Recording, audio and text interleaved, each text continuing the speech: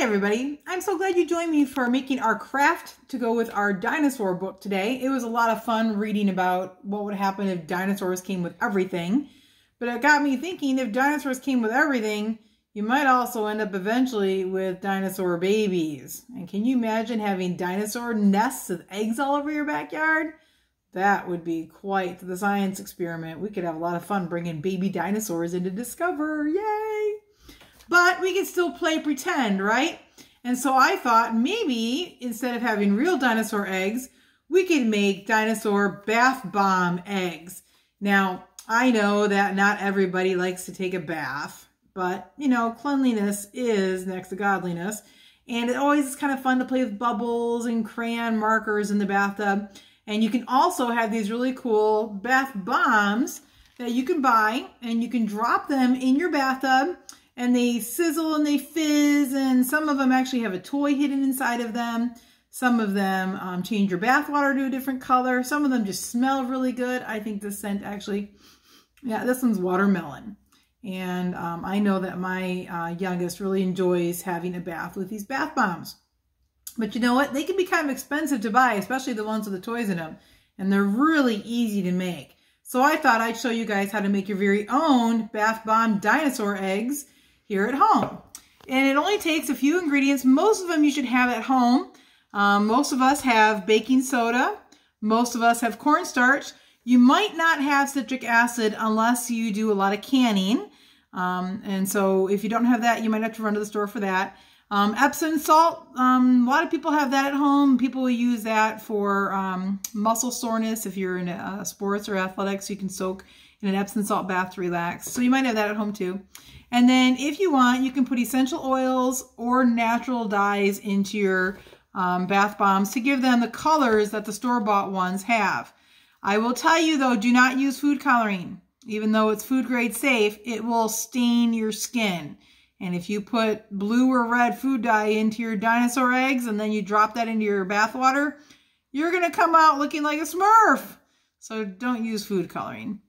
You can purchase at hobby stores natural dyes that you can put in your bath bombs. For our purposes, I didn't have natural dyes, so our eggs will be white. And then the last thing you're going to need is a water bottle with water inside of it so you can mist.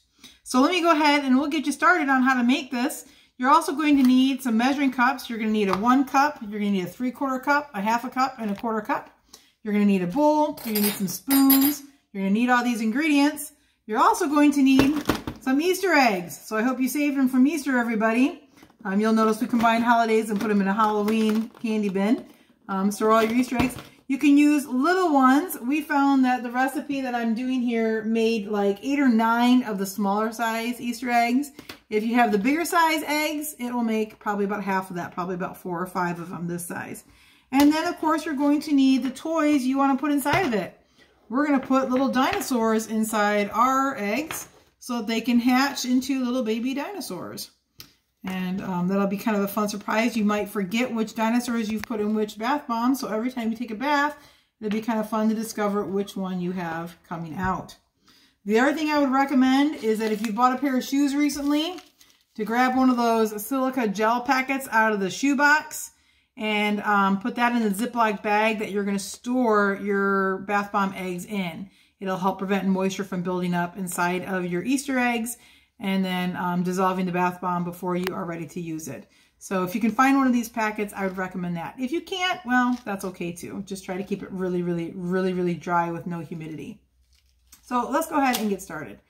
I highly recommend that the first thing that you do is cover your surface with paper or something because this is a very messy craft, and with little hands helping, it's going to get very messy very fast. We had a lot of fun making these the other day, and they got everywhere.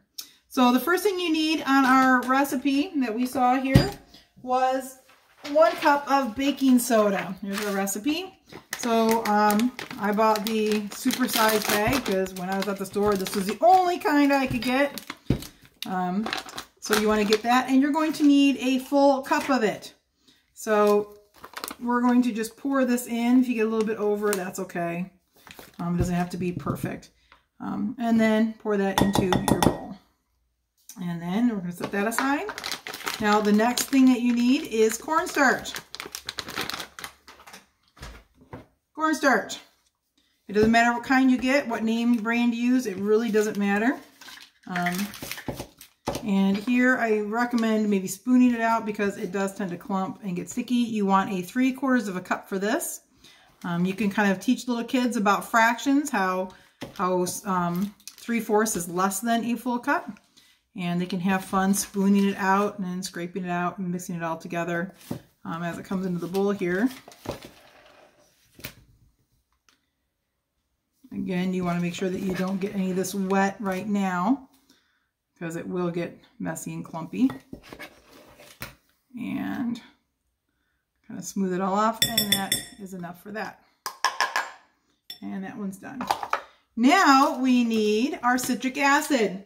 Now what, you may wonder, is citric acid? Well, we use citric acid in canning our products. Specifically, this one says for tomatoes. You can use it as a substitute for lemon juice.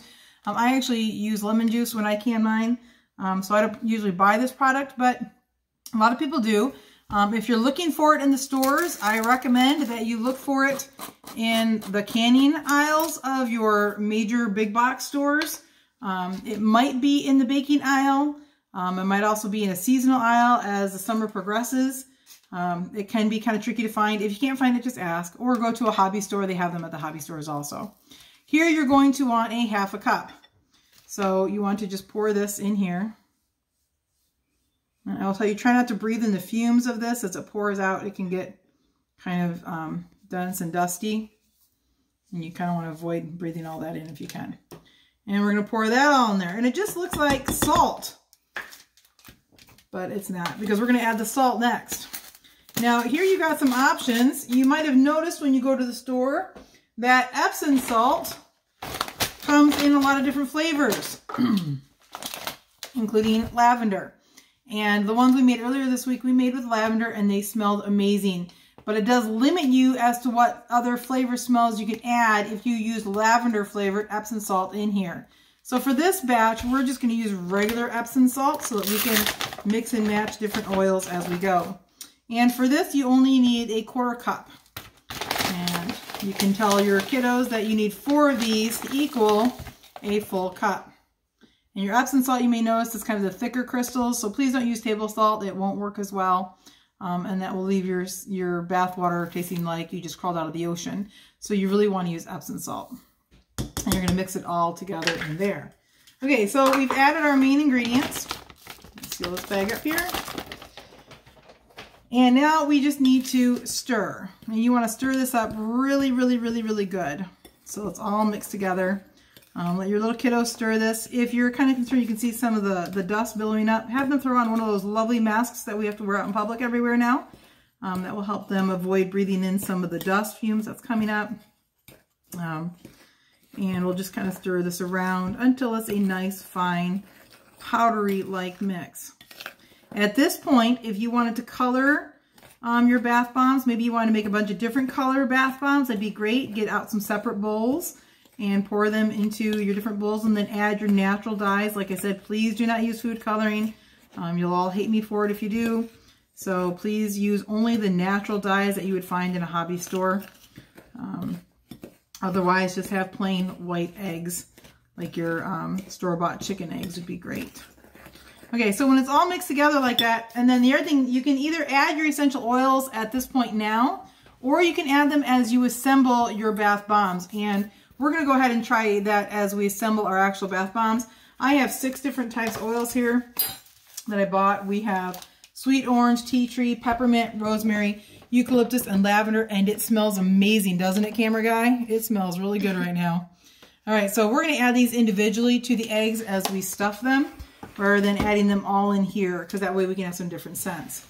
The last thing you're going to need now then is your water bottle mister. And you need to be really careful about this. If you add too much water, it's going to start foaming and bubbling. So we just wanted to give a couple sprays, some mist, and then we want to stir. And you can see the dust kind of stirring up again here. So again, if your kiddos are helping, you might want to put a mask on them a little bit to help prevent breathing in some of those fumes. And then stir. You can kind of see it puffing up again. And stir. The goal is to get this so that while it's still very dry, that it's clumpable. So that we can, see, I had a little too much that started to foam, so I quick stirred it to get it under control. We just don't want to add a ton of water all at once, because otherwise you'll start breaking down the bath bomb before it's actually hit the bathtub. And we'll just keep stirring here. Your final goal is to make it look a little bit like corn, like when you make biscuits, baking powder biscuits, and you cut in the butter until it's kind of like a piecemeal or a fine peas in there. It's starting to get there now. It's also getting harder to stir. It's starting to get thicker in there. That's also a good sign. You're not going to add a ton of water. If it's more than if it's a tablespoon or more, I'd actually be surprised. Because you're just trying to get it wet enough so that the ingredients bond together and will stick long enough as we put them inside of our molds. And we're just about there because it's starting to stick to my spoon. So that's how I know that we're about there. Now, if your kids have got sensory issues and they don't like touching things like glue or other things, they might not want to help with this next part because their hands are going to get messy. But if they like smells, then go ahead and mix the oils in now so that as they're putting together the bath bombs and the molds, their hands will smell really good. And that might be just enough to convince them to plunge their hands into this powdery-like mess. It reminds me a lot of moon sand. And that's probably because you make moon sand with many of these same ingredients. All right, so I think when it clumps up together enough, you can stick it together like that, it's about ready to be done. See how it kind of forms together in my hand in a big clump, and it's not really falling apart. It is a little bit, we can add a little bit more water. And that's probably the hardest part about making these, is knowing when you have enough water. I'm just mixing it around here, making sure you have enough. Okay, so I think we're good. I think we have enough here to make our bath bombs. So we're going to show you how to make a big one. We're going to take a yellow plastic egg and you want to crack it open. Please make sure there's no leftover Halloween candy in here, or Halloween candy, that's with me. Easter candy, that would be kind of gross and disgusting. You can use the printed eggs if you want. It's not so matter what it looks like on the outside, it's what you put on the inside. And that brings us to our next point. You want to grab your dinosaurs. You want to select one. We're going to go with, let's go with our Stegosaurus. And you want to put him in head first. And this is where your kiddos can really help. Because while you're holding your dinosaur in place, you want to have them come over the bowl and push in this mixture, like so, until he's completely covered. And you want to push him down with your hands really good, so you're really packing that stuff in there nice and tight. You want to get there. Now, since you've got to close the dinosaur egg inside, you want to make sure that you leave enough room for the top egg to be sealed. So don't fill it all the way up to the top. Push down with your thumbs to ensure that he's in there nice and tight. And then, I'll kind of put that here so he doesn't spill over. Then we're going to pick out our essential oil. And I think for this flavor, we're going to go ahead and go with, let's go with, oh, you want to go with lavender? Lavender it is. All right, let's pop this one open and we're going to smell it. And you don't need much. You just need a drop or two. And sprinkle it on there. And close your bottle back up. And then take the bottom part of your egg and you want to fill that and you want to smush it in there really, really, really, really good until it is packed in there tight. And then take your other piece, make sure you push the tail of the dinosaur in, and then you just want to push down on your egg until it is nice and hard and solid in there. And this thing weighs a lot now. He's quite heavy. And you want to set him aside. We'll do one more here in a minute. We'll do a pink one here. Same thing. You just want to pick out a dinosaur. We'll go with this guy. We'll put him in. And we're going to pop a lot of the material around him, packing it in nice and tight. Again, covering him up good. leaving a space for the egg to seal, packing him in nice and tightly again. And this time we'll pick a different flavor. Maybe we'll go with peppermint. Peppermint is a nice wake me up, rejuvenating kind of smell. I put it in my coffee almost every morning because I just love the way that smells. So we're going to take a little bit of that oil and put a couple drops on it. So we get that nice. I'll put one more over here. I missed that spot. There we go. And now we'll take the bottom of our egg. Oh, don't spill. And we'll fill him too until he's nice and tightly packed, using your fingers to push it in there really good and pack it nice and tight so that it is full. And we'll smush it with our other one just like so until it's nice. And then you really need to tightly push it together. Your kids are going to need help with mom and dad here, or your caregiver, to really make sure these eggs seal up nice and tight. And squish it together. Oops, that one popped. See, sometimes it doesn't always work even for Miss Corrie. Ah, there we go. And it is nice and tightly sealed on that one too. And he's really heavy also. Now these need to sit for 6 hours minimum before you can open them back up again and try them in your bath. So the other day we made a bunch of little ones. Here they all are. Here's all of our little ones. And I've got some warm water here, so we'll pretend it's a bath. And we're going to go ahead and dissolve one of these. It'll be like Geraldo. We'll find out what happens here. And we're going to open him up. Oh, he's on there really tight. Or if I need to crack the egg, huh? And okay, I don't know if I can get him. We'll try a different one. Let's see, he's really tight too. Maybe, oh, I got it now. Hang on. To separate him open a little bit.